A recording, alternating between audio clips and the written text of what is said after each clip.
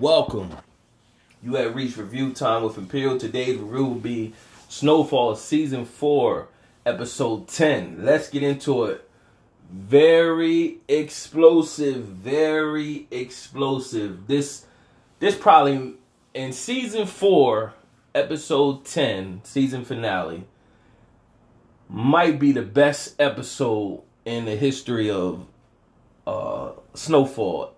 They've definitely touched this season and brought it back to the season 1 that captivated everybody, that had everybody drawing. For this to be FX, I always keep saying if this was like on HBO, Showtime, they would be able to even get more graphic. But for it to be FX, salute, man. They bounced back. The writers really did justice. They dug in deep this season, put things together, and made this is a comeback season. Like this, you have to watch this and then say, if you was into Power, into The Wire, and all those type shows like that, if you was into all that, you gotta look at this show and say, this is right up there. This is in my book. If I had to, after seeing all of them, Power still might be number 1, I think, because The Wire was season 3 when the little kids was growing up, that whole thing right there, and seeing the kids change from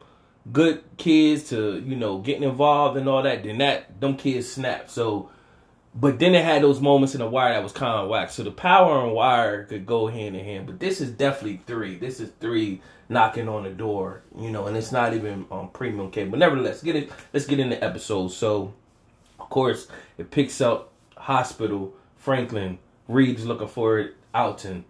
Franklin says to Sissy pretty much, hey, where's Alton?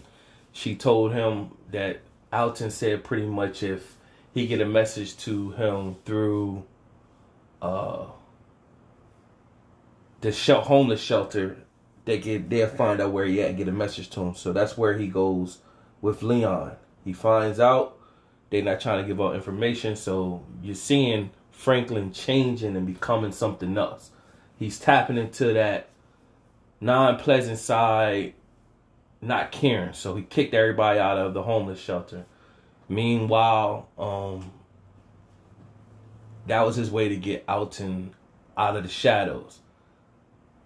So at that moment, you had Alton on the Black Panther radio talking about he's going to out Reed. Nickname is Reed down or whatever, and he's going to out him, and he got pictures of him and this, that, and the third. So you had that going on, and Scully is pissed off. He's gearing up, ready for war, looking for Franklin and all them, and he wants to know where Franklin's mom live at. So Franklin reaches out to Alton. Alton shows up at the house. They having a back and forth, talking, telling Alton. So it also the episode showed up with showing Franklin when he was younger, and Alton came and pulled him out of school and talking to Black Panther stuff and all that. And he pretty much told Franklin, he a little kid, he don't understand right now, but one day he may have to make his own decisions and he gonna be proud of him or whatever. So, and of course, Alton and Franklin going back and forth. Of course, he can't kill his dad. Many of us might have thought, is he going to be the one kill Alton? And so Scully shows up. He breaks in the house and they get a shootout with Scully. Scully got a shot off on Alton in the shoulder, and then they got a shot off on Scully. Shot Scully in the stomach. So Scully's bleeding out. You don't see him till later in the episode. Meanwhile, Reed is they replacing Reed. His cover's blown, so it's a new point of contact, and going to be a new point of contact person, and Gustavo is going to be Franklin's point of contact, and it shows Gustavo stacking the bricks in a warehouse, and they give him the information he was looking for on Lucille, and so he contemplating, looking at his thoughts that she's out there. So government can find anybody. Message, take a note. Nevertheless, let's get back to it. So from there, you have Alton Clunk. He knocked Franklin out, busts him in the back of his head. Pretty much, he makes a deal with Reed to meet up. When Franklin comes to, Sissy shows up, said, Alton hit me, said you needed help. I came here, you knocked out Franklin's. Like, how long ago was that? She was like 30 minutes ago. So she knew he was on his way to go see Reed. And so he was like, he called Reed, like, yo, don't kill my dad. You know, if you ever had business with me, don't do that. And so what happened was he pretty much, Reed said, I'm going to give you the opportunity to, you know, show up. So he said, I'm going there. And the mom said, come with me. I'm coming with you. So he let the mom come with him. They show up. That's what you see in the trailers. Alton is wounded. But what Reed don't know is that Alton is recording him the whole time inside the car. Reed and them having a conversation back and forth. Franklin and Sissy show up. And they all having a showdown. Alton and Reed got a gun on each other. Franklin pulls a gun on Reed, pretty much like, you know, don't do this. Sissy jumps in the middle, pretty much saying, we'll leave. We'll leave the country, and we'll be out. And pretty much, you know, and she looked at Alton, said, you wanted me to go with you. Franklin got to make his own decisions. I'm gonna go with you. And so it shutted everything down or whatever, and it calmed everything down from there. So it shows Scully, he's wounded, and it shows him looking at the picture of Khadijah and his daughter, and so he's looking at the gun. So at this moment, where else is he going? The damn hospital. I said, oh man, what a great. I said, Uncle Jerome is out of here. I knew Aunt Louie ain't gonna be out of here because she already, you know, they couldn't let her die or whatever. And I knew, and we know the Little Rock situation, that's gonna have to pop off. So you know it's gonna be more storyline with that or whatever. And we're kind of what makes sense if Uncle Jerome was the one to carry that on if Uncle Louie was there. So then you get to that moment. Scully shows up at the hospital. He's bleeding out. He can barely see. He's looking at Aunt Louie pointing the gun. He know that'll hurt everybody more if he finish her off. Jerome comes in, pretty much like, yo, stand down. Yo, kill me. Don't focus on her. And she's telling Scully, like, listen. Remember in the beginning, the first episode of the season, she told Franklin, like Scully, like, you need to back Scully because he ain't trying to take over. He got his own code, you know, whatever. Scully chose man boy or whatever. So she was talking Scully down pretty much like, yo, if you kill me or people going to kill your people, it's going to keep going on. It's not going to stop. So she kind of made him like think twice. And then Jerome seen him weak. And Jerome hurried up and rushed him. And he was already weak. So he was able to, you know,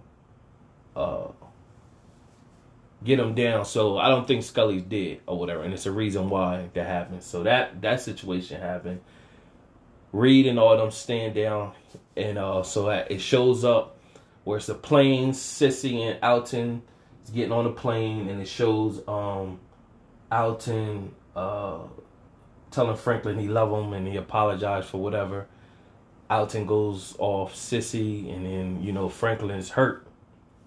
You know, his mom is leaving. He's love his mom, and so his mom is pretty much like, you know, he's like, Mama, we got this business to run, and, you know, she like, yeah, you know, I'm get back with you when after we touch down and we get settled. And so, you know, he got his, you know, hugs his mom, he shed his tears or whatever, and they got on the plane and rolled. And Reed, the camera doesn't show Reed is there the whole time. So after they get in the plane and Gary fly off, it shows Reed there and pretty much making sure he left in the plane, right? So then Reed is like telling them Gustavo's going to be a, you know, point of contact. Well, so it's going to be a new point of contact person, but until then, Gustavo is the person that you're going to be getting your, you know, keys from. So, and he was like, I'm going to be gone for a while. He said, how long? He said, you know, a little bit, a while. So you already knew at that moment, it's something up with Reed. Where is he going? Where is he dipping off to? So, nevertheless, that's what happened there. Franklin shows up at the hospital, and when he showed up, Uncle Jerome told him what happened, and he want to go check on Aunt Lloyd, and then Uncle Jerome said, now is not the time. And he said, well, I'm going to go say hi to her. He said, not right now. So you knew it was going to be a problem with that. Like, either they want out the game or they want to do their own thing. Whatever the case may be, it's going to be an issue. So Franklin is looking at that situation. And so the next situation, it shows Franklin where they get out of the hospital or whatever. Some time must have, I don't know if some time went by or whatever, because it seemed like Franklin is now walking. So they come to the club. They said business is doing well at the club, and Uncle Jerome comes and put money on the table, telling Franklin they want to cop from him, and they want to do their own thing. And then there was a little back and forth. Franklin, like, we've been a family, and they was like, pretty much, we could get the keys from you or we could go elsewhere, but we'd rather get it from you and keep it in the family. And then Lloyd reminded him, like, I held this down while you was, when you got had your surgery or when you got shot or whatever. And so he was like, yeah, but you also begged me back to come back in the game.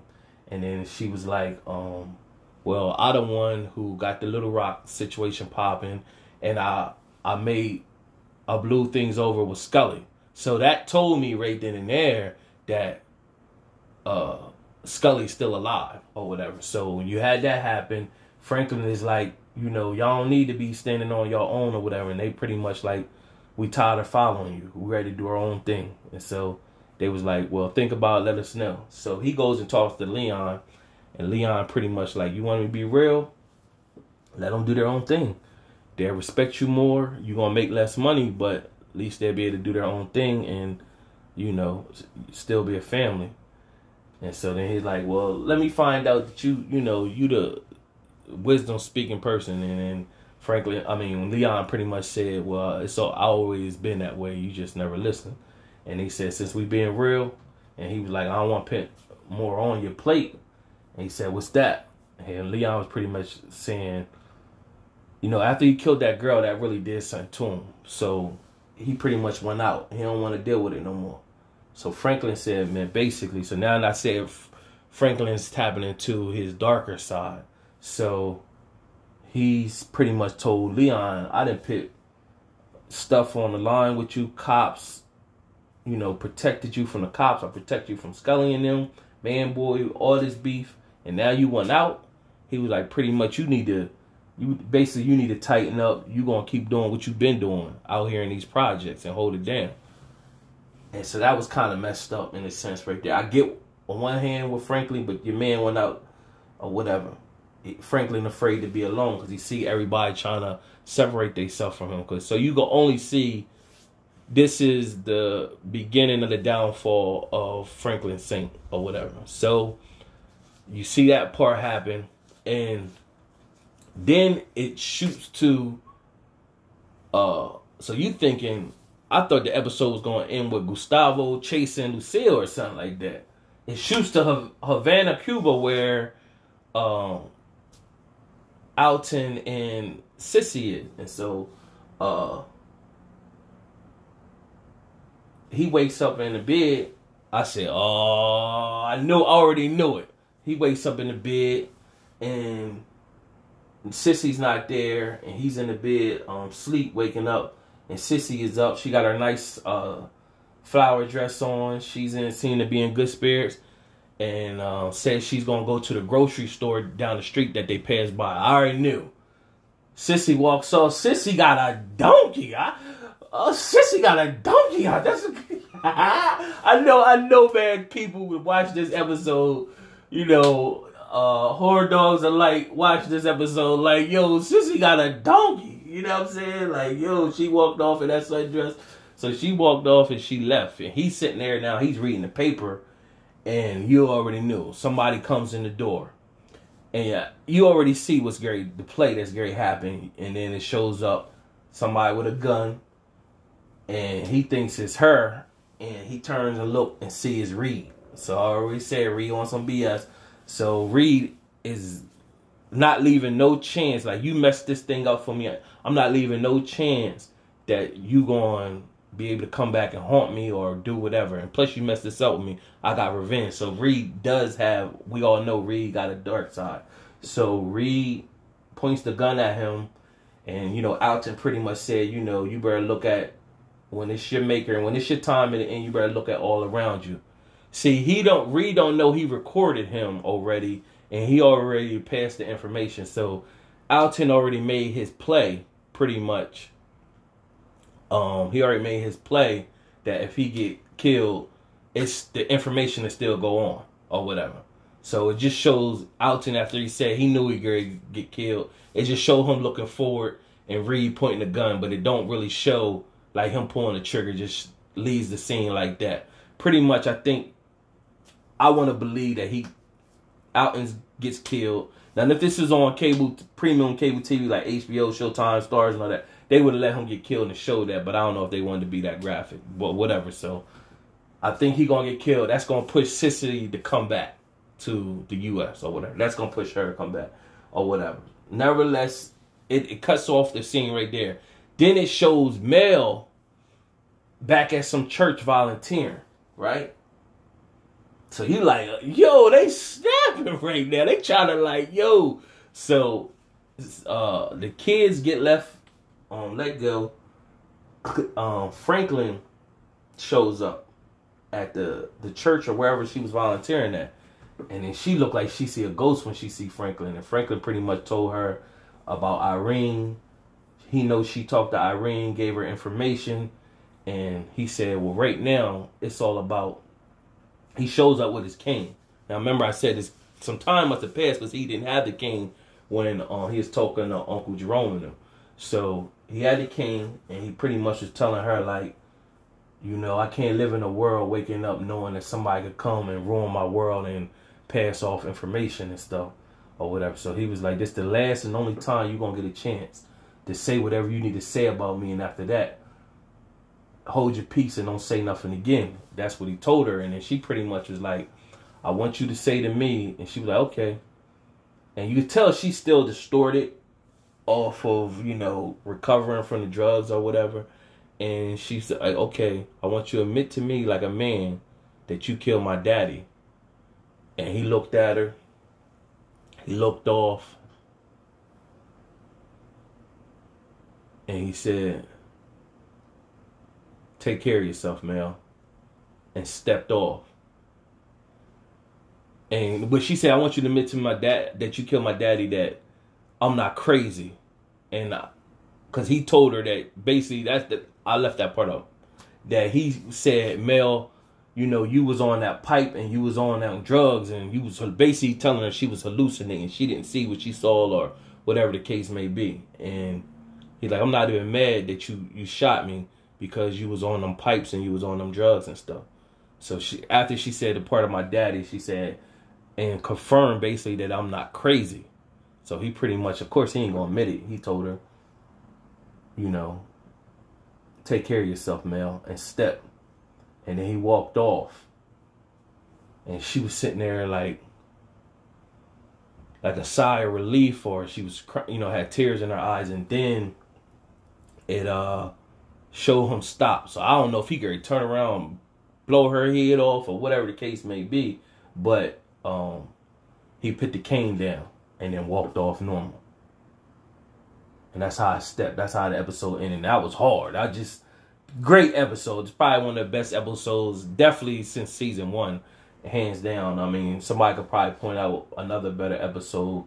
So a lot gonna come up. We gotta see what's gonna happen with Aunt Louie and Uncle Jerome doing their own thing with Little Rock. And of course, the first time we heard back in the early 90s, they did a documentary of banging in Little Rock. And that was the first time you seen down south people getting busy out in the drug game and all that. So, it's going to be interesting how that take is. And if all they got to do is follow the same formula they did for season 4 or 5 with the writing and all that, and make it another great season. That's they did a great job. Kudos to the writers of Snowfall. Kudos to the actors and actresses who was involved and did their thing. I think I covered all bases that happened in the episode. Another great episode. Subscribe to the channel. like the video. Let me know how you felt about the season of Snowfall, and what you think's gonna happen come season 5. Till next time.